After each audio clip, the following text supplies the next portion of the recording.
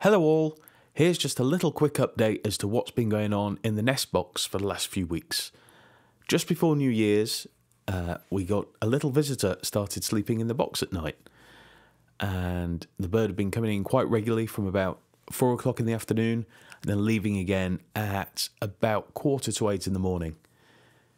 The bird stays in there overnight, just sleeps, head under wing, and puffs up like a little ball to try and stay warm. A few nights ago, however, a noise disturbed our bird, and then shortly after it became apparent that there was an interloper on the roof, and this happened.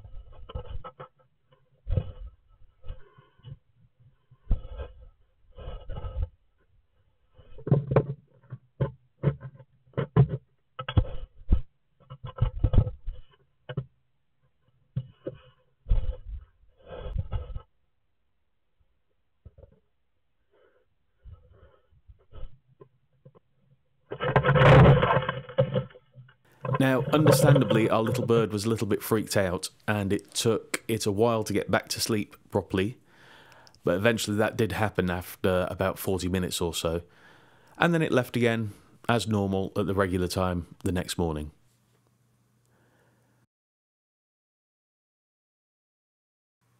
Here's what's been ordered. They're called pigeon spikes. They're not needle sharp, so they won't harm the cat, but hopefully they should deter it. And we're going to go and put these on the roof of the box.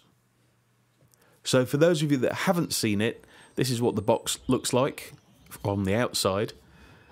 You can see that there's a metal plate around the hole. This is to stop any woodpeckers from being able to peck out the hole and make it larger and get in to the box. And here's the box after the spikes have been installed. Hopefully this will deter any of the neighbourhood cats from getting on top and getting their paw through the hole again. You can see also the camera in here, and there's a little plastic shield to keep all the wiring away from the birds, so the birds can't get caught up in any of this wiring. Well, hopefully our little bird will be back again in the not too distant future. We're still a few months off from nesting yet, so there'll be more updates when we start to see the nest starting to be built. Thanks for watching. Bye for now.